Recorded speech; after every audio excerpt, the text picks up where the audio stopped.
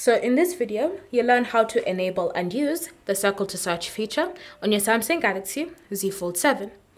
So the first step is to start by navigating to settings. Once you're in settings, you're then going to scroll and select the option display. And then from display, you want to scroll down until you find this option, navigation bar. Select that.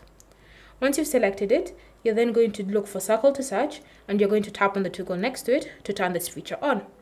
Once it's been turned on, you now need to start learning how to use it. The first step in learning how to use it is to activate it. So you'll be given instructions on how you can activate it. If you're using the buttons, then what you're going to do is just touch and hold on the home screen button to activate circle to search. However, if you're using gestures, you're going to just long press on the gesture bar at the bottom so that you can activate the circle to search feature. So now you can start using it on your Z Fold 7.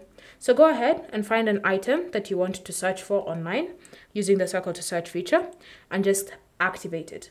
Again, if you're using the home button, you'll long press on, if you're using the buttons, you'll long press on the home button. If you're using gestures, you'll long press on the gesture bar. Once you've long pressed on it and activated circle to search, you're then going to circle around the item that you want to search for.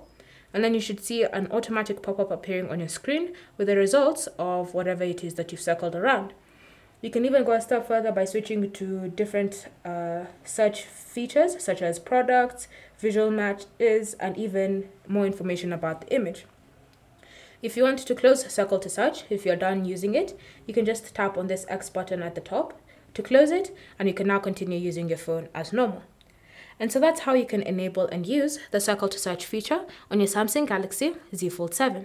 If you have any other questions or comments and you're curious about anything else to do with the circle to search feature, then consider subscribing to the channel, and I'll see you in the next video.